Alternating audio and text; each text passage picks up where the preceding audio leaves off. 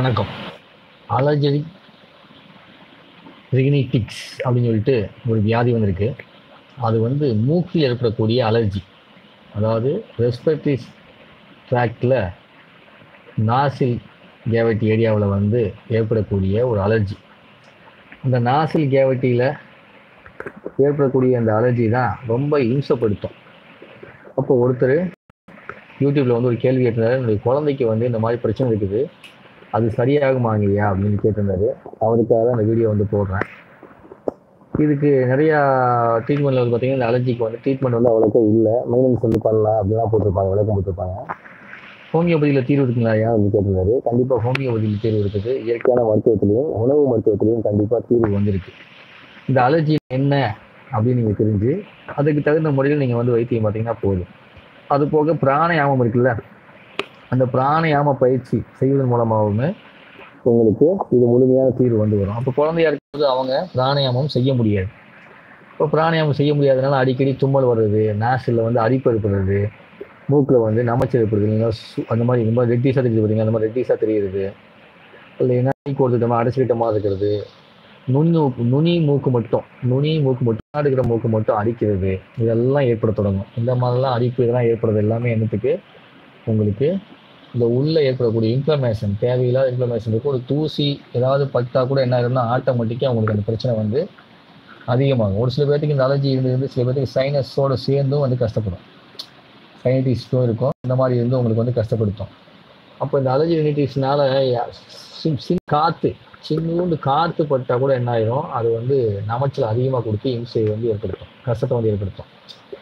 அப்போ அது ஒரு சில நேரத்தில் கண்களில் உங்களுக்கு இல்லை தலையில் வலிக்கிற மாதிரி, தலை நீர் கொடுத்துட்ட மாதிரி, கண்ணில் நீர் வடிகிற மாதிரி, கண் ஓந்து போகிற மாதிரி, கண் வறண்டு போகிற மாதிரி, அப்படி சொல்லி நிறைய பிரச்சனைகள் உடம்புல மாற்றி எடுத்துட்டு இருக்கோம். அதில் மூக்கில் ஏற்படக்கூடிய நமச்சல் தான் ரொம்ப ஜாஸ்தியாக ரொம்ப கஷ்டப்படுத்தும். இந்த மூக்கில் ஏற்படும் நமச்சல் தான் ரொம்ப ஜாஸ்தியாக கஷ்டப்படுத்தும். அதனால தான் மக்கள் ரொம்ப கஷ்டப்படுவாங்க. எப்படா இது அடிச்சுக்கிட்டே இருக்கிற குழந்தைங்களாம் இருந்தாங்கன்னா குழந்தைங்க என்ன பண்ணுவாங்க, மூக்கை போட்டு சோண்டி தேய்தான் தேய்ப்பாங்க. அப்போ தேய்ச்சி இருக்கும்போது அவங்களால நிம்மதியாகவே இருக்க முடியாது. என்னடா நிம்மதியாகவே இருக்க முடியும்னு சொல்லிட்டு ரொம்ப கஷ்டப்படுவாங்க. அப்போ பெற்றவங்களும் நீங்கள் ரொம்ப கஷ்டப்படுவீங்க. அது காரணம் என்னென்னா, நீங்கள் இருக்கக்கூடிய இடத்துல தூசி இல்லாமல் பார்த்துக்கணும். உங்களுடைய ஃபேன் இருக்குல்ல, அந்த ஃபேனில் கூட தூசிகள் இல்லாத மாதிரி நீங்கள் துளசி தண்ணி அவங்களுக்கு அதிகமாக கொடுக்கணும். சரிங்களா? துளசி தண்ணி கொடுக்கணும். அதுக்கப்புறம் எலுமிச்சம் 1 லிட்டர் தண்ணி, அதுக்கப்புறம் 1 ஸ்பூன் மஞ்சள், அப்புறம் 2 கிராம்பு, 1 மிளகு, 1 இன்ச்சு அளவுக்கு இஞ்சி, அப்புறம் ஒரே ஒரு ஏலக்காய் எல்லாம் போட்டு நல்லா 6 லிட்டர் சுண்ட வச்சு அந்த தண்ணியை அந்த குழந்தைக்கு ஒரு குழந்தையா இருந்தால், ரொம்ப குழந்தையா இருந்தால் 2 ஸ்பூன் 3 ஸ்பூன் கொடுக்கலாம். அப்போ அதுக்கு இந்த அளவுக்கு பண்ணுமா, இதுதான் ரேஷியோ. இந்த ரேஷியோ அளவை வச்சுக்கிட்டு நீங்கள் என்ன பண்ணணும், குழந்தைக்கு கம்மியாக செய்யணும்னா அப்போ 1 டம்ளருக்கு எவ்வளோ போடணும் அப்படிங்கிறத நீங்கள் தான் முடிவு பண்ணிக்கணும். 1 லிட்டர் தண்ணி 6 லிட்டர் சுண்ட வைக்கிறதுக்கு இந்த அளவு போடணும் அப்படின்னா 1 டம்ளருக்கு எவ்வளோ போட்டால் சரியாக இருக்கும் அப்படின்னு பார்த்து நீங்கள் என்ன பண்ணணும், 1 டம்ளருக்கு அந்த அளவுக்கு போட்டீங்கன்னா அப்போ உள்ளுக்குள்ளே இருக்கக்கூடிய ஏதாவது நமச்சலை என்ன பண்ணணும், அதை எடுத்து விடும். இதே பெரியவங்களாக இருந்தாங்கன்னா இப்போ பிராணயாமம்லாம் கற்றுக்கிட்டு பண்ணும்போது நல்லா சரியாகும். அதுக்கப்புறம் இந்த நாசில் சுத்தப்படுத்தக்கூடியது. சரிங்களா? நாசில் கொஞ்சோண்டு ஒரு சிட்டி உப்பு போட்டு தண்ணியில் நீங்கள் இது பண்ணி இந்த மூக்கு வழியாக தியானகத்துலாம் கொடுப்பாங்க, ஒரு கப்பு மாதிரி. இதை வச்சு நம்ம என்ன பண்ணலாம்னா நாசில் வழியாக இந்த அலர்ஜி தன்மையை சுத்தப்படுத்தி மூக்கை சுத்தமாக வச்சுக்கலாம். சரிங்களா? அப்போ இதை சரி பண்ண முடியுமான்னு கேட்டால், இயற்கையாக சேர்ந்து நீங்கள் பயணிக்கும் போது கண்டிப்பாக இதை சரி பண்ணுறதுக்கு வாய்ப்பு ஜாஸ்தியாக இருக்குது. வேறு எந்த விதமான செயற்கையான விஷயத்துலையும் இதற்கான வாய்ப்பு இருப்பதற்கான அறிகுறிகள் இல்லை. ஏன்னா உள்ளுக்குள்ளே ஏற்படக்கூடிய அந்த அலர்ஜி அப்படிங்கிறத போக்குறதுக்கு இயற்கையில் பயணம் பண்ணும்போது மட்டும்தான் இதுக்கு தீர்வு வரும். அப்போ தண்ணியாக மூக்கில் ஒழுகிட்டே இருக்கும், சில நேரத்தில் மூக்கு செவந்து போய் அப்படியே அடிச்சுக்கிட்டே இருக்கும். நமச்சல் எந்த விதமானதுக்கு முன்னாடி நுனி மூக்கில் மட்டும் அடிச்சுக்கிட்டே இருக்கும். தும்மல் வர மாதிரியே இருக்கும், ஆனால் தும்மல் வராது. தும்மல் வர மாதிரியே கட்சி கொண்டு தும்மல் வந்துட்டு இருக்கோம். தண்ணியாக ஒழுகி தேய்ச்சி மூக்கே செவந்து போயிடும். இது மாதிரி எல்லாம் உங்களுக்கு வரும். அந்த இதெல்லாம் எது மூலமாக வருது, ஒரு விதமான பொல்யூஷன் மூலமாக. அதுக்கப்புறம் அனிமல், நீங்கள் வீட்டில் நாய் வளர்க்குறீங்க, பூனை வளர்க்குறீங்கன்னா அந்த நாய் பூனை இதோடைய முடிகள் இருக்குல்ல, அந்த முடிகள்லாம் என்ன பண்ணால் அப்படியே மெதுவாக மூக்குள்ளே போய் அந்த நமச்சல் ஏற்படுத்த ஆரம்பிச்சிடும். அப்போ குளிச்சுட்டு வந்தாலே என்ன ஆயிரும், ஆட்டோமேட்டிக்காக அலர்ஜி வரக்கூடிய தன்மை வந்துடும்.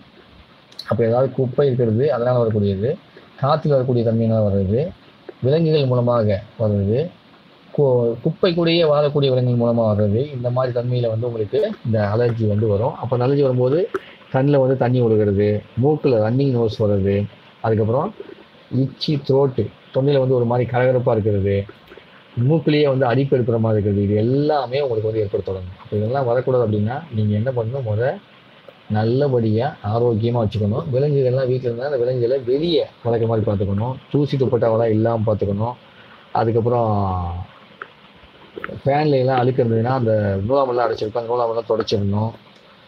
படுக்கையில் உபயோகப்படுத்தக்கூடிய தலகாணி, பெட்ஷீட் இந்த மாதிரி இருக்கிற எல்லாத்தையும் நல்லா துவைச்சி பயன்படுத்தக்கூடியதாக பண்ணணும். சரிங்களா? அழுக்கான துணிகளை வந்து அதிகமாக போட்டு காற்று மாசுபடுத்தக்கூடிய தன்மையை வச்சுக்கூடாது. ஏர் சர்க்குலேஷன் இருக்கிற மாதிரி இரவில் தூங்குறதுக்கு முயற்சி பண்ணணும். சரிங்களா? இது எல்லாத்தையும் நீங்கள் வந்து செய்யணும். பெரியவங்களாக இருந்தாங்கன்னா கொஞ்சம் புரியக்கூடிய வயசு வந்துச்சுன்னா அந்த குழந்தைகளுக்கு பிராணாயாமம் கற்றுக் கொடுக்கணும். அப்போ யோகாவில் இருக்கக்கூடிய அந்த வாட்டர், மூக்கு வழியாக தண்ணியை விட்டு எடுக்கக்கூடிய அந்த பகுதியை சொல்லித் தரணும். இது எல்லாத்தையும் பண்ணிங்கன்னா கண்டிப்பாக சரியாயிடும். இதோடு ஹோமியோபதி மெடிசன் எடுத்துக்கிறதுனாலும் உங்களுக்கு சிறப்பான ஒரு வைத்தியமாக இருக்கும். இந்த ஹோமியோபதி மெடிசன் மூலமாக நீங்கள் வந்து கண்டிப்பாக சரி பண்ண முடியும். நேச்சுரோபதி ஹோமியோபதியும் சேர்ந்து இயங்குறப்போ மிக சீக்கிரமான தீர்வு வந்து இதுக்கு வந்து உண்டு. சரிங்களா? மற்ற மருத்துவத்தில் நீங்கள் போகிறப்போ தீர்வு இருக்கான்னு கேட்டால் கண்டிப்பாக சித்தா, ஆயுர்வேதா இதுலேயும் கூட தீர்வு வந்து இருக்குது.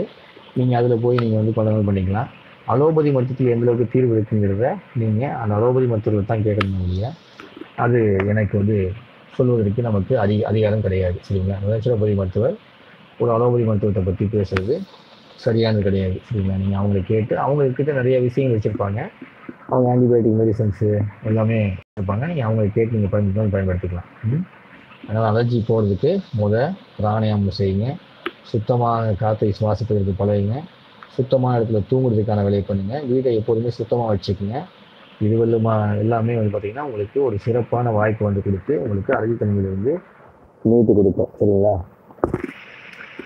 நன்றி, வணக்கம். நாம் மீண்டும் ஒரு பதிவை சந்திப்போம். இதுபோல் நீங்கள் உங்களுக்கு தேவையான சந்தேகம் எதாவது இருந்துச்சுன்னா கமெண்ட்ஸ் பாக்ஸில் போடுங்க.